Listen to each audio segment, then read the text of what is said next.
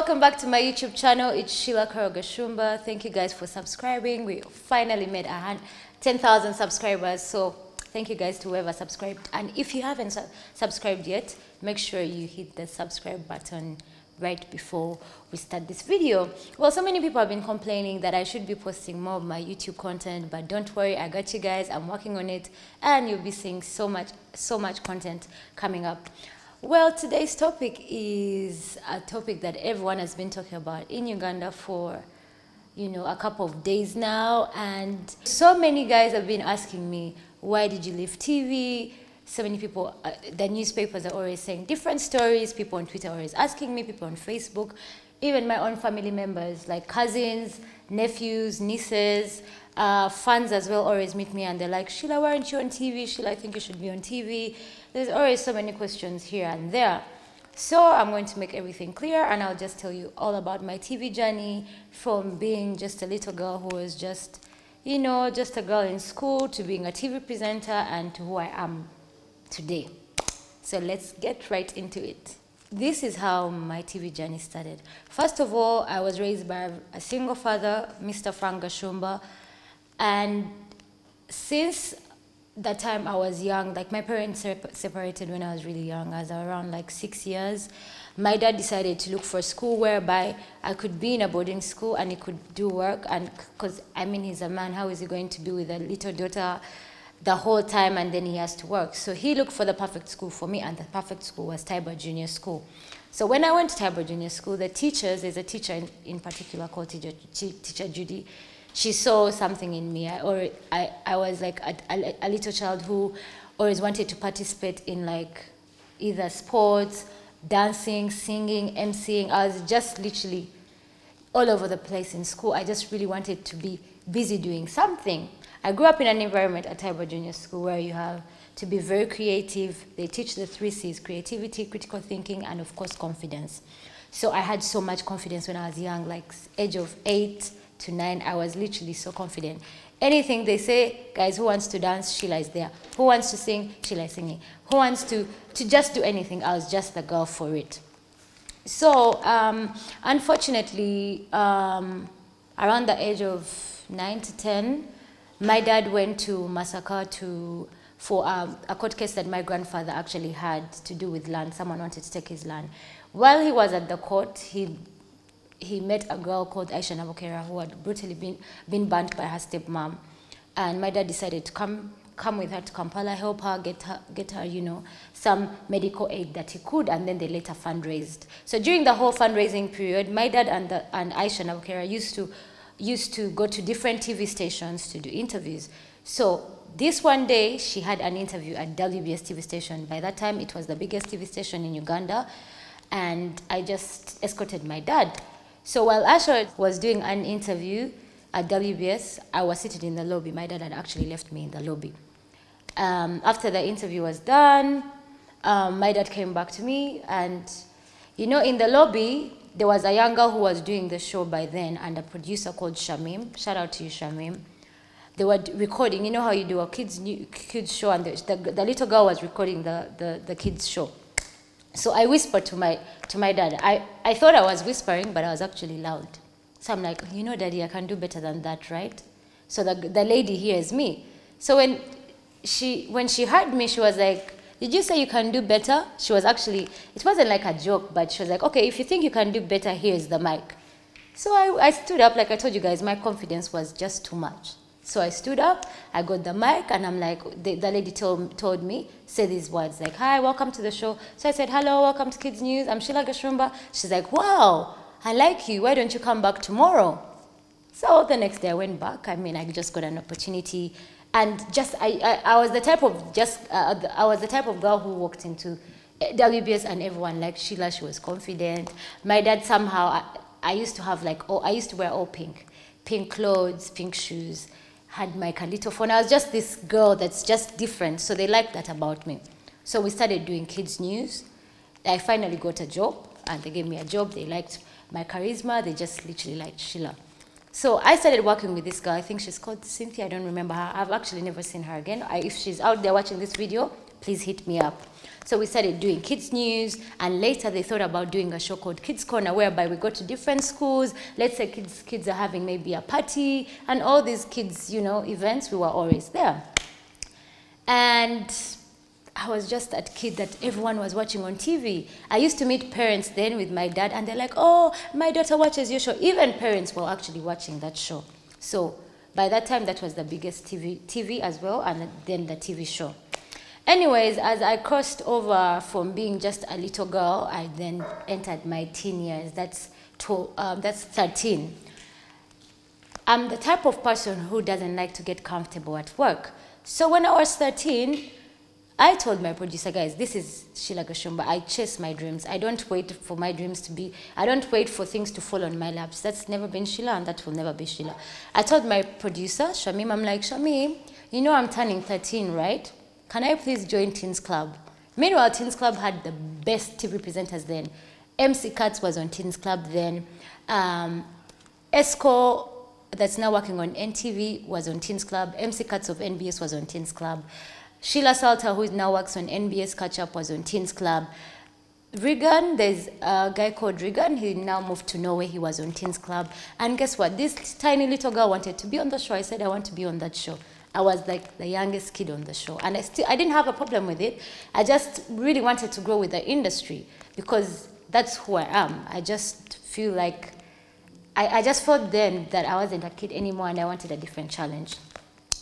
So this show always used to happen on Saturday, and it was a live show. So everyone was like, but are you going to manage a live show? I was like, yes, I'll manage the live show. So what they used to do, they used to allow me to do that, like the segment, like a small segment, at least appear, but not the whole show, because there was Katz, Esco, who would do the whole show, and I was still young. So I'd come, maybe be in one segment, you know, because the show is segmented, do one segment, and then, you know, go back home. Those days, TV was paying us maybe 20,000 a day. You come, you sign for your money, they give it to you. But that's low. I was like 13 then. I didn't mind. I just loved the idea of being on TV. And it was good then. I mean, I was still staying under my dad's house. I don't pay rent. There's nothing that I need. It's just Sheila being on TV. Unfortunately, no, actually, during that same period, there was the Chogam. I don't know if you guys remember Chogam, the Commonwealth Heads of Government meeting that happened in Uganda, where the Queen of England came and Prince Charles came to Uganda. I remember Daily Monitor that time was actually looking for teenagers to cover some stories about, because you know there were lots of like events happening during Chogam. There were like teen events where Prince Charles was going to actually come check out some kids, culture troops dancing, and they actually said you had to be 15 and you had to be like 15 and above to actually be allowed to work with Daily Monitor for just the Chogam period, because they were calling one of the segments in the newspaper, one of the columns in the newspapers was Chogam Teens column, something like that. But I was 13. So what me and my dad did, we actually had to say that I'm 15 when I was 13, because I told my dad, I really want to write for like Daily Monitor. I want to be the one putting these stories. Those days the stories were like 50,000. You give in a story, they pay you 50,000. So I did a few stories for Daily Monitor, and Chogam was done. I was so happy that I was the youngest kid accredited to cover the event, because it was so weird, yeah. There's this the media center in Uganda. I was the youngest there. There were people coming in from all different countries, journalists from Trinidad and Tobago, England, but all the journalists used to ask me, why are you here? Like, you're so young. But I would always just answer questions. I was just bored. I didn't care that I was in a room of people who are way older than me. But anyways, unfortunately, WBS closed during that period, and also I decided to take a break off TV. I was still at Taiba at that period, and I was just really being out there, dancing, singing, being me, being confident. During that period when I was off TV, there was a newspaper ad that Aquasafe, a company, was looking for an ambassador. If you're young and if you think you're cool, take a picture holding the Aquasafe bottle and win 1 million shillings and be our ambassador. So I said, yes, I can do it. Me, I was always ready to do anything. As long as I felt I could do it, I was going to do it. My dad went, bought the AquaSafe bottle that they were selling. I think it was something to do with keeping water clean. I took a picture, and then I won the 1 million, and then also I won being an ambassador. That was my first ever ambassador gig. I got it just like that. So coming to P7, I moved to City Parents. When I moved to City Parents was a little bit more strict. It wasn't more like Taiba where you dance, you sing. It was more about books. You had to, you had to read and make sure you pass. So I did P7. I went to St. Mary's College, Namagunga. Most people don't even know that. And that was also like a really, really like strict school. I used to come back home, I was more reserved, and my dad was like, you know what? I think I need to take you to Taiba. You need to go back to Taiba. I miss that Sheila that's confident, that comes home and tells me like a million stories. I need that Sheila that comes and dances.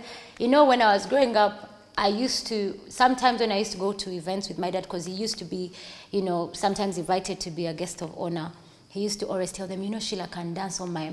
So I'm there, and the MC says, we have a performance from sheilahgashumba, and I would look at my dad like, which performance? Then they would play. My favorite song those days was Blue 3. I used to love being Cindy. So what I would do, I'll dance, and then people in the crowd will come give you like 5,000, 1,000, 10,000. So I would always get the money and give it to my dad. I'm like, Dad, you know what? Keep this money. I want that pink Motorola. I'll put a picture of the Motorola those days. It was like the in phone, the flip Motorola phone. So I used to do that everywhere I was going until my dad bought me the phone one day and said, you see the money you've been dancing for? I've topped it up for you. Here's the phone. And having a phone that time was like the coolest thing. So why I'm telling you that part of my story is that I've always worked for what I had. If you ever saw me with a phone, if you ever saw me on a trip, like I'd literally worked for that. I've never gotten anything on a silver spoon apart from education, because it's a basic need. Anyways, so when I went back to Taiba, the energy came back. I went to Taiba College, the dancing was back, the the confidence was back, the creativity was back, and I moved to Kamboja. Now, when I went to Kamboja International, my dad felt like I should be right near him. In case, that time, like those teenage years, you want to be stubborn. My dad was like, you know what?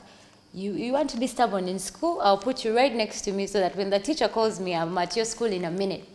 So when I was in Kamboja, I was turning 16. So when I was turning 16, I was so super excited. Those days I used to watch lots of TV. When I was growing up, my dad used to bring different DVDs of BET Awards, of MTV Awards. Let's say Beyonce had these big shows, live shows. My dad would bring all the DVDs because he loved the fact that he wanted me to be exposed, my mind to be exposed to see how big these awards are. Let's say if Beyonce is doing a live show or Rihanna is doing a live show, I'd always put the videos in, dance like them, pause, learn the cadence, pause again, learn the dance. Like I was that type of kid. So I used to watch a lot of TV, and I used to watch MTV Sweet 16. So I told my dad, Daddy, I'm turning 16. I need a Sweet 16 party. He said, what's that? What's a Sweet 16 party? I'm like, Daddy, when I'm 16, I need the biggest party ever. So he said, okay, you want the party? No problem. So I started telling all my friends at school, you guys, I have a Sweet 16 party. My dad is doing for me a Sweet 16 party. Those days, Akasha Lodge had just opened in Uganda. So my dad was like, okay, I'll get you the venue. There's a friend called Cindy who did the decor. And my dad invited all the media, just like the normal MTV Sweet 16. He invited media to come. I invited all my friends. Actually, that video is even on YouTube as well. And one of the TVs that were invited was NTV. So during the whole party, NTV, of course, NTV had to interview me, the birthday girl. And I remember it was Raymond, the producer then. So Raymond asked me for an interview. Of course, since I was the birthday girl, I did an interview. And he's like, I like your confidence. I think most people, when they meet me, I feel like everyone says I have too much confidence. So Raymond is like, I like your confidence. But he said, you've been on TV before? And I said, yeah, I've been on TV, and I would love to be on TV again. He's like, oh, you want to be on TV? Okay, come through what? I think that weekend because I was doing school. I couldn't go on Monday. My party was on Saturday. So I told my dad, oh, you know what? Raymond interviewed me, said he likes my confidence. And he said, oh, you have some knowledge in TV. And I said I could even do T-Nation.